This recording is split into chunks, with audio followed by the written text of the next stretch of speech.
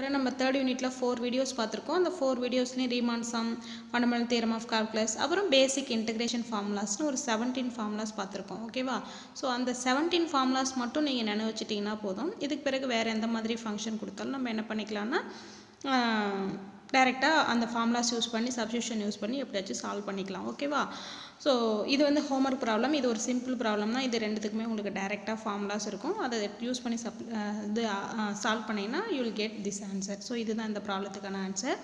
Next example 2 பார்க்கலாம். This is example 2. Evaluate integral cos by sine square theta D தீட்டான்னு கொடுத்துருக்காங்க. So இதோட value என்னன்னு கண்டுபிடிக்கணும். இது எப்படி எழுதலாம்?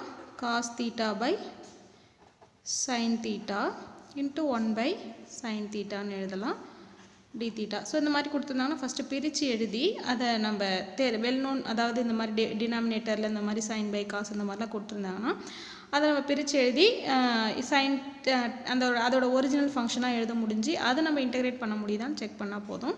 இப்போது காஸ் பை சைன் என்ன? Cos theta by sine theta வந்து God theta. Sine theta by God theta வந்து டேன் தீட்டா. ஸோ அதோட ரெசிப்ரோக்கல் வந்து God theta. And 1 by sine theta is கொசிகன் theta. இல்லையா? 1 by sine theta is cosecant theta.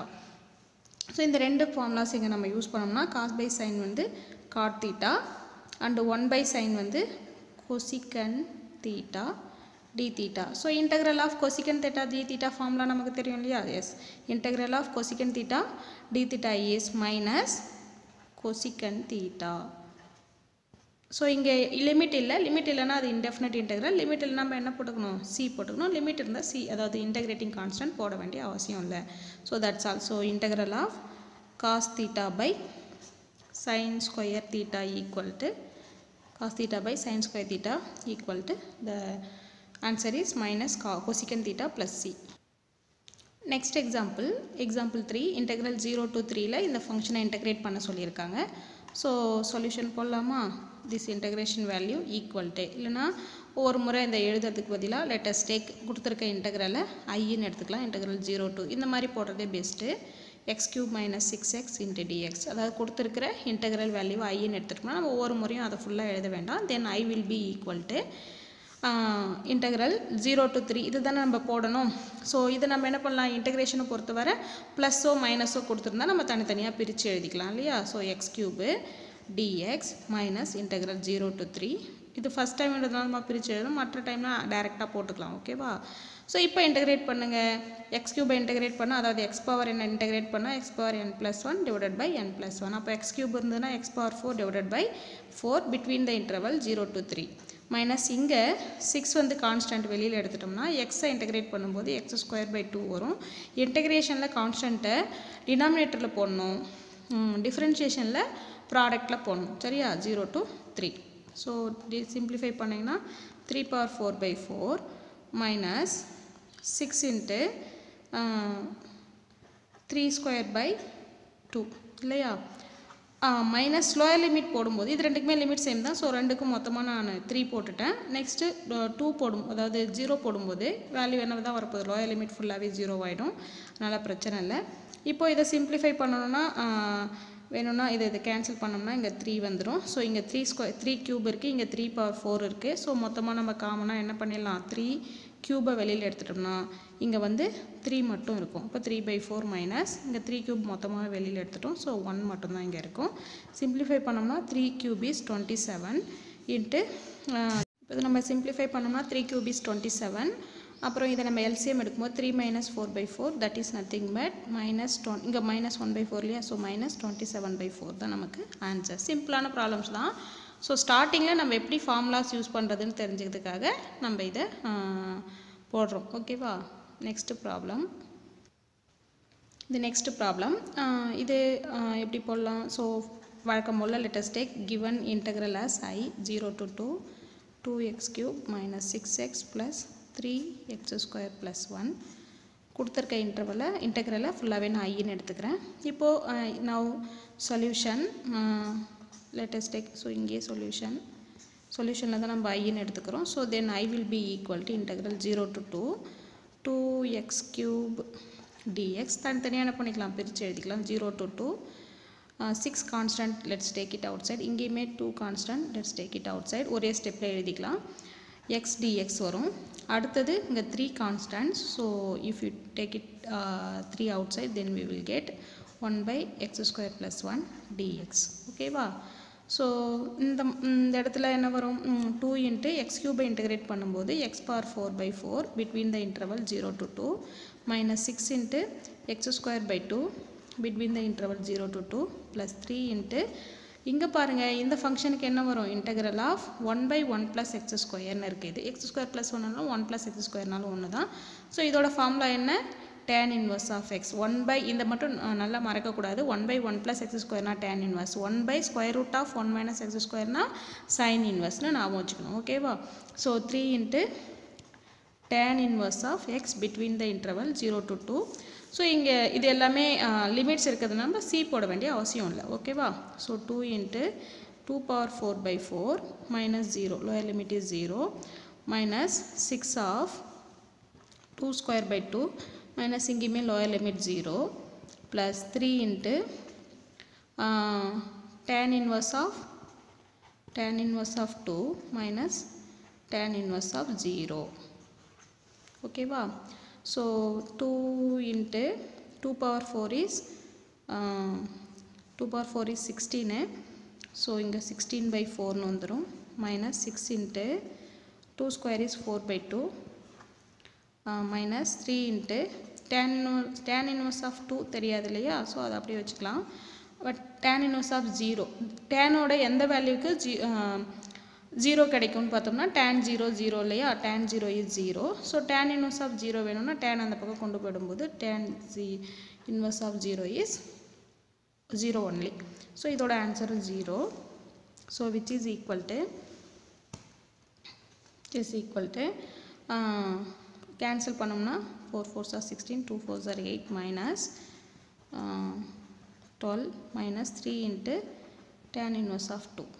So இதோட value -4 minus 3 into tan inverse of 2 தான் நம்மளோட answer.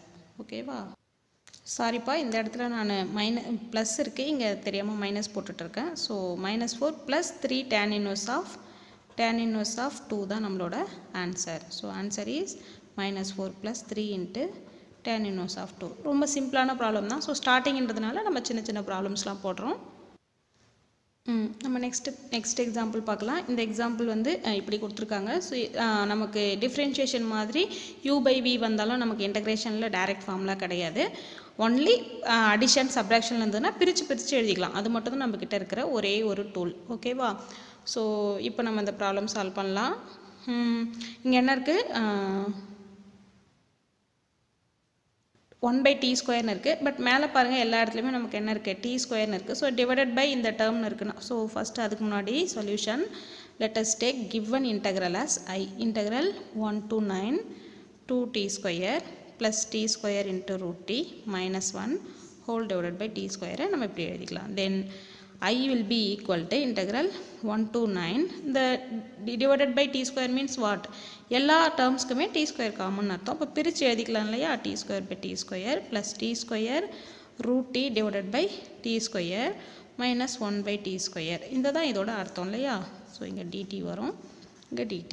So பிரித்து எழுதிட்டோம்னா t square cancel ஆகிட்டு integral 1 to 9 2 மட்டும் இங்கே இருக்கும். ப்ளஸ் இங்கே t square கேன்சல் ஆகிட்டு root t மட்டும் இருக்கும். மைனஸ் 1 by t square இருக்கும் இல்லையா? ஸோ இங்கே இன்டகிரேஷன் ப்ளஸ் இருக்குது, தனித்தனியாக பிரித்து எழுதிக்கலாம். integral 1 to 9 2 வந்து கான்ஸ்டன்ட். ஸோ வெறும் இங்கே dt மட்டும்தான் இருக்கும் இல்லையா ஃபஸ்ட்டு டேர்மில். செகண்ட் டேர்மில் integral 1 to 9 root t dt இருக்கும். நெக்ஸ்ட்டு தேர்ட் டேர்மில் integral 1 to 9 1 by t square dtன்னு இருக்குது. ஓகேவா? இப்போ ஜஸ்ட் இன்டகிரேட் பண்ண போகிறோம். என்ன வரும்? இன்டகிரல் 2 இன்ட்டு இன்டகிரலும் d இருந்ததுன்னா d ஆஃப் என்ன இருக்கோ அதை தான் நம்ம எழுதுவோம் இல்லையா? ஸோ இங்கே t வரும், dtயை இன்டகிரேட் பண்ணால் t between the interval 1 to 9 plus root tன்னு இருக்குன்னா என்ன மீனிங்? t power 1 by 2ன்னு இருக்கிறது தான் மீனிங். அப்போ என்ன வரும்? t power 1 by 2 plus 1 divided by 1 by 2 plus 1 வரும் between the interval 1 to 9 minus t square இருக்குன்னா 1 by t square னா t power minus 2 னு இருக்கிறதா அர்த்தம். அப்போ t power minus 2 plus 1 divided by minus 2 plus 1 between the interval 1 to 9.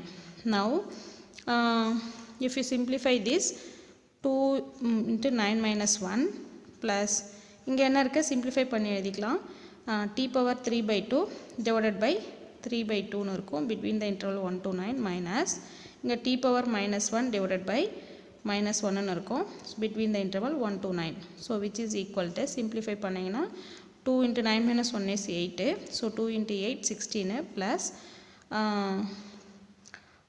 1 by 3 by 2 1 by 3 by 2 னு இருக்கு. அப்போ வெளியில் எடுத்தோம்னா 2 by 3 அது கான்ஸ்டன்ட் வெளியில் எடுக்கலாம். இப்போ லிமிட் சப்ஸ்டியூட் பண்ணிங்கன்னா 9 power 3 by 2 minus 1 power 3 by 2 னு வரும் செகண்ட் டேர்மில்.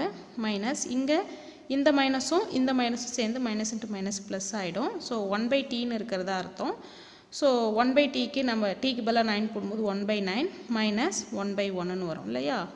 ஸோ இதை சிம்பிளிஃபை பண்ணால் அதுதான் நமக்கு answer. So 16 plus 2 by 3 9 power 3 by 2 in the sense so 1 by 2 னா ரூட் இல்லையா. அப்போ இதை எப்படி எழுதிக்கலாம் root 9 the whole cube. இந்த 1 by 2க்கு நான் ரூட் போட்டுட்டேன். அந்த 3 மட்டும் அப்படியே இருக்குது. இங்கே 1 power anything வந்து 1 தான்.